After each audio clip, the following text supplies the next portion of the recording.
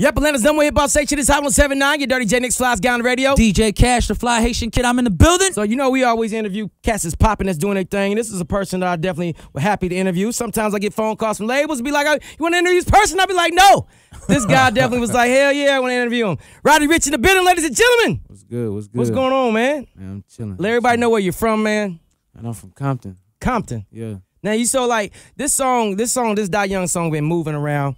I've been in the club and people singing at the top of their lungs, but don't know where the hell you from, where you came from. So give us a whole rundown because you like a mystery kid. But then I look at your Instagram, you got like 400,000 followers, like you going crazy. So introduce us. I'm from Compton, man. I'm from the projects. Okay. The Wilmington Arms on the west side, right across the street from the Compton Airport. Okay. Yeah, that's where I'm from. So how long you been doing your thing? Since I got out of jail last year. This is a big thing with guys getting out of jail and doing music. What happens you in only jail? been doing music for a year? I mean, I've been rapping for a long time, but I'm talking about like You took it serious. yeah, getting in the studio all the time, like all that shit. Oh, getting in the studio and everything, that type of thing. So was jail a turning point that made you be like, you know what, I need to get my shit together? Yes and no. Like, I mean, jail is one thing, but when you wreck your car, go to jail, everybody turn on you, they think you know what I'm saying? That's motivation to want to do something else.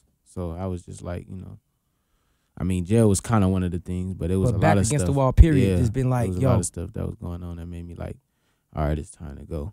Okay, so your style is kind of different. I mean, we was having a discussion about just the California sound. What's the California sound now? Because some people get it twisted, like even with me, you know what I'm saying? Everybody J Nix think you supposed to be in a 6'4", like. I didn't say that. I didn't say That's that. what he think. You know what I mean? Nah, I just feel like it ain't no particular sound for nobody. I feel like nobody should be in a box, whether they from Atlanta, New York, L.A.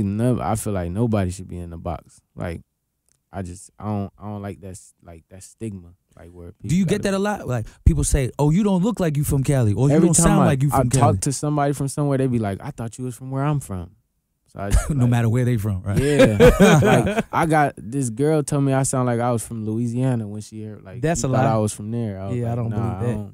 I swear, I ain't gotta lie. That's crazy. I'm saying I don't believe that she even thought that. Nah, that don't make no sense. I don't give a fuck. But you know what that shows? That shows that everybody feels like they could relate. Yeah, that's what I take it as, and that's I mean, shit. I make music from my point of view, so I feel like it's some people out there that's gonna get it, ain't some that ain't. I don't. So feed the streets too. Yeah. So how did this whole Dream Chasers thing happen?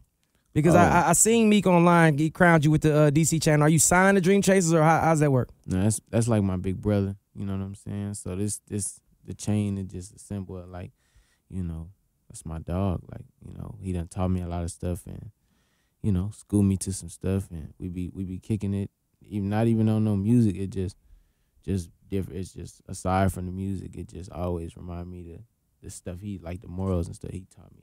I just keep it with me, right? Like all the time. Wait, let me backtrack for a second. Yeah. Back to the whole sounding like a certain region. Some people would say, some people would argue that like Kendrick was one of the guys that came out of Cali that didn't sound like he was from Cali. Yeah. Like, what do you think about like who kind of set it off as far as like, damn, this person has just got their own style. It doesn't necessarily have to sound like they're from Cali. I don't know. Like Kendrick, he cool. Like I don't know, he teamed up with Dre. So like you gonna win. I feel like he with Dre, like that's like the ultimate West Coast. Like that's like one of the pillars of the West Coast. So how was your come up? Because like I said, that West Coast is totally different. Like what is like growing up on the West Coast? Like, you know what I'm saying, in your eyes, in your shoes. Because for you to even make it all the way over this way, you got to be moving. I just feel like it's all struggle. Like when you come from the hood, it's just struggle. Like that's what is relatable. It's not really just being from a region. Like, you know, you if you come to the city, you'll notice a lot of like some of the Louisiana people are fuck with like some of our project niggas, and it's because they share the same struggles. Right. You feel me? It's not because of no lifestyles, and then like people are starting to get to understand that like now social media and all that shit, like you open to see what people are going through, so it's more common and relatable. It ain't really like I feel like it ain't no segregation between no hood niggas no more. Do you think that's why people feel your music and think that you're from their area because they could relate to the struggle? Yeah, I appreciate that. that's a compliment to me. I don't really look at it like that's a bad thing. Even though, I mean, I got Compton tatted. I got my projects tatted on my arm. So if you don't know, like, I got 2 C's in my names for a reason. Right. If a street nigga know, they gonna research why niggas had 2 C's in their name from Compton, and then they'll know. Right. But I don't know. I just feel like if you want to go that deep, you do your research, and figure it out. If not, I'm rocking.